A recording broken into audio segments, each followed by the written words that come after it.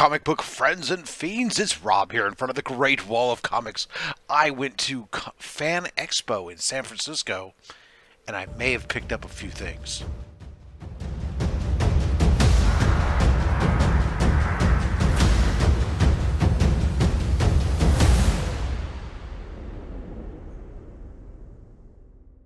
Alright, so I got a stack. I went to Fan Expo and I had a pretty darn good time. Now, it was a much smaller con setup than I had expected for a big city like San Francisco. Not necessarily a plethora of comic book vendors, but enough. Some that had some really good pricing, and some that had what you expect from con pricing, where the guys really love their comic books and really probably just want to move them from one city to the next to show them off and not actually sell any of them. Anyways, bunch of books. Let's go through some of what we picked up. Now, usually when I go to cons, one of the first things I'm keen on is getting signatures. There was actually a lot of artists there. However, just not a lot that I didn't already have multiple signatures from, where I felt like, oh, I want to get this person to sign this book or that. So just a couple. One of really, and several of them, I was expecting to have them sign my Marvel 1000, which has several signatures on it, and just keep adding to it. That actually never came to fruition. The 4 artists that were there that I was going to add to that book, 2 of them I could never find where their table was, and the other 2, every time I went to their table, they weren't there. So it didn't happen. However, first thing I did when I walked in the door, when I was scouting out the Artist Alley, I found Pat Broderick. And Pat Broderick, I had brought a book for. He did 100% of the art in this book, the pencil and the inks, and did the cover. And that is Doom 2099. I love my 2099. There you go. Pat Broderick signed it for me beautifully. He had the silver ink to go with it, which is just brilliant. It was much better than the black Sharpie I had. And he was just tickled pink, you know, because he was telling me how much he really enjoyed this character and getting to do a character like Doom on a book. And, you know, doesn't see a lot of these. I mean, people don't. There's not the love for 2099 that I have universally. And so I told him the whole story about how I really got into 2099 and how I really dig the book and all this stuff. And we were chatting for a little bit. Next thing I know, he's pulling out a bunch of pieces of drawings, and he's like, "Oh, dude, here. I don't normally give these away." He says, "But you got me in a good mood to kick off the con." So he gave me some of these. These are, you know, prints of some pencil drawings and stuff, ink drawings that he did. So you got Captain America. There's a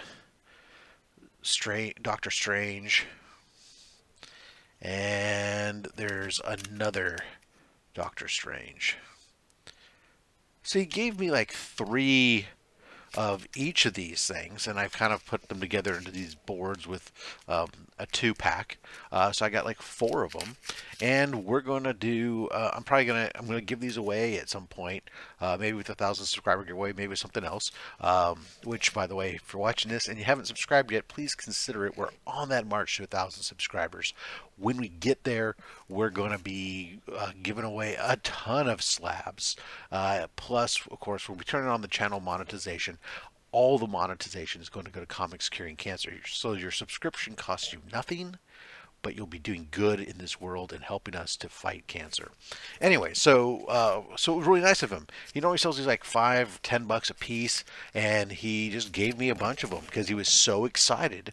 I got him in a really good mood, just being excited about his work and talking about that. So anyways, that was the first thing I did in the floor. I guess I told this story a little bit out of order because I really should have started with the before the floor. So before the floor, when you walk right into the facility, there's a place where they're selling all the exclusives for the con exclusives. Fan Expo has their own exclusives, anyways. So I went there and I wanted to pick up this book here. They had these Batman 251 facsimiles that says specifically, it says, "Look out, San Francisco, the Joker's back in town." Now, my guess is they probably make, because it was limited to 500 of these, my guess is they probably have, "Look out, San Francisco, the Joker's back in town, look out, Toronto," and all the Fan Expo cities, I'm sure. Whatever. Cool thing is, it's my sort of local town. So I grabbed two of these. And I was super excited because I figured I'd get one for me and one for the giveaway pile. And then as I was pulling these out of the bin, I realized that this one has two copies in the single poly bag. So I got two for the price of one on this one due to a bagging error or whatever. It was great. And I see that it was printed in Canada. Therefore, the message was clear, and then I'm supposed to, I'm supposed to open this up and keep one for myself and send the other to Chris, the comic vet. And so that's what I'm going to do. And then we'll still take this one and we'll throw it in the giveaway bin on the old OnlySlabs. All right. Next up, now several of these are older books that you can actually get at Fan Expo. If you go to fanexpo.com/shop, I think it is something like that, or whatever, to their shop link on the Fan Expo, you can get many of these books available online there, and if you don't have a Fan Expo going near you. Those 251 facsimiles, those were specific to the con only, and you couldn't get them online, but these other ones you can get online. So this is an older book, Batman Adventures 12. This is a Bruce Timm cover. The line art drawing, love Bruce Timm stuff, so I'm going to pick that up. Picked up an older Star Wars #1 Fan Expo edition.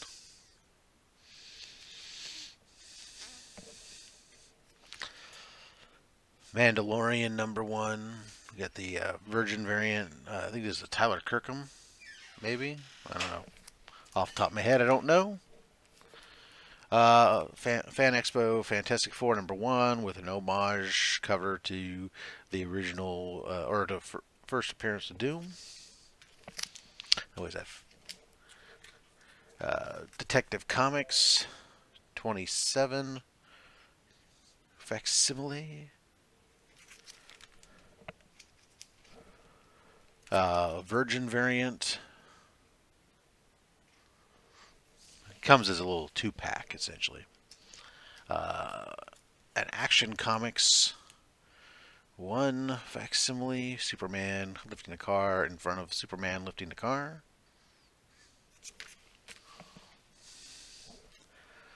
Sensational Comics 1 facsimile. One of those things I don't see a lot. There hasn't really been enough, really an official release of that other than some of these Con Expo things, I think. Here's Batman 1 facsimile.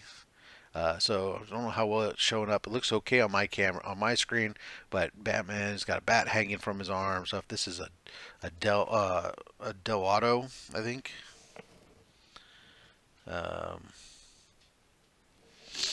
Not sure, can't read. But anyways, this is a really great looking Batman #1 facsimile. This is a Perillo. This is new this year. Fantastic Four 52, the first appearance of Black Panther. It's a great Black Panther Perillo cover. And last one of the con variants. This is Batman Harley Quinn.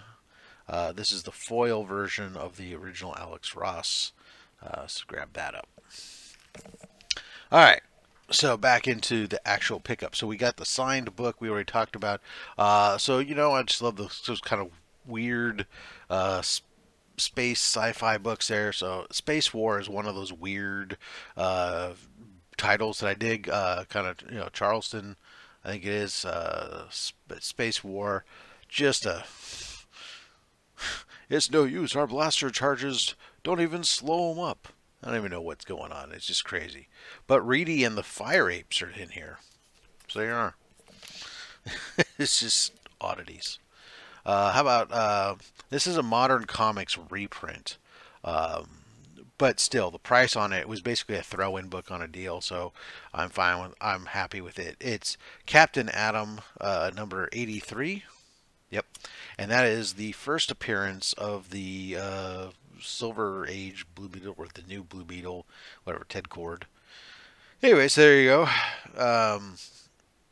Hopefully one day we'll pick ourselves up the original, but you know, for now, I'm fine with the Modern Comics reprint.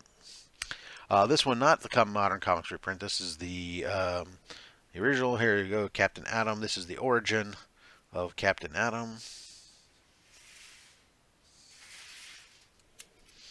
It's actually Strange Suspense Stories is actually the name of the titles. So it's Strange Suspense Stories, number 70 something, I think. It doesn't even say on the cover. This is absolutely worst if you want to try to be doing numbering. Anyways, Captain Atom. This book was a great pickup. This has been a gap in my 300s of my Batmans. It's a book that blew up with the whole I Am Batman stuff that went, because features the first appearance of Tim Fox. This book has been it's been over $100 book repeatedly, and I did not want to spend that much money for a book that was just needed to fill my run. This copy was available for $20 because the bottom corner here is all mangled up. And that's fine by me. I just wanted it to fill my run. Didn't care about it from any other purpose. So if I can save 80 something dollars on the book because that little corner, rock on. I'm a big Batman Beyond guy. Dig the series. But somehow I have all the runs of Batman Beyond except for the first original 6-issue run. I have the first book, or at least a promotional copy of it, so I have a variation of the first issue, and I have the third issue with the but I hadn't picked up the rest. I was able to pick up a couple more today, so I was able to pick up issue 4 with Edragon there, which is great. And I was able to pick up issue 6, which of course is the first appearance of Ink. Now, this is a book that had blown up. I don't know, on speculation, had gotten really big for a while. The guy had this tagged at $100, and I looked it up, and I'm like, nah, it ain't $100 book, buddy. And so he looked it up on his app, and he agreed that it may have used to have been $100 book. It definitely wasn't. It was more like in the $50 range. So he came down, which was great. He was willing to cut his price in half to come down to where the actual market was on it. And for that, I will take it up because Ink is a big character in Batman Beyond, and there is talk, of course, speculation standpoint, all can come to fruition with eventually making it into the movies, which would be cool. Now, the only big book really that's hard to get in my Batman Beyond series I have to get is issue 2, which of course is the first appearance of Terry McGinnis as Batman Beyond, because in issue 1 he is not Batman Beyond. The Batman Beyond costume is being worn by Bruce Wayne in issue 1. So issue 2 is the big issue for Batman Beyond, really. All right, this is another book I've been looking for a long time. I really, really, really would like a 9.8. I'll take a 9.6. A 9.8 copy runs about over $400, and I just have difficulties with certain books, thinking that a book, I should spend that kind of money on a book for a newer, more recent book. But this is a book that, because of the cover, it's an embossed cover, it's a thick cover. If it takes a ding, it just doesn't press out. So it's really kind of difficult. So I'd be happy with a 9.6 even, which people sell for quite a bit. But I found this copy raw. It's a candidate for a 9.8 candidate all day long, and I was able to get the guy down to $60. So I was super happy, and that is the original Gargoyles #1. This show is so good. My wife and I loved the heck out of this, so I'm pleased as punch to be able to add this to our collection on this book, because this is just so much joy for both of us, and I can't wait to get this one graded and see it come back, because man, whew, what a deal! This was a deal. 'Cause these are usually you find these guys, they're anywhere from $80 to $100 raw for something that's in a VF plus to near mint minus, and this is near mint plus. So I really appreciate the guy working with me on the pricing on this book. So it just goes to prove to you guys, cash is king at the con. People will make deals when you say cash. Um, Whether or not they report it to the taxes, I don't know. That's on them. All right, and then I picked up a bunch of little books. Well, not really little books, but they were inexpensive, just kind of basically cover price books that I needed because I finally decided to go back and work on a Miles Morales pickups. Right.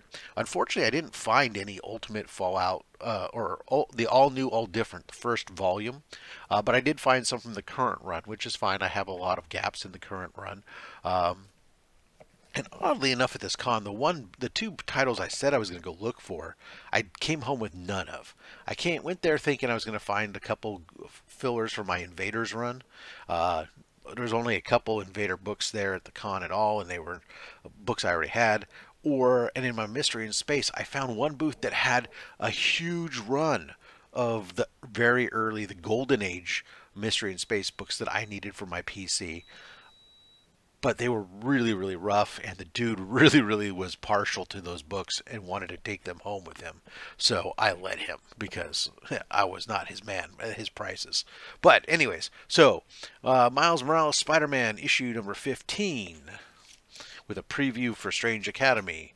Miles Morales Spider-Man number 16.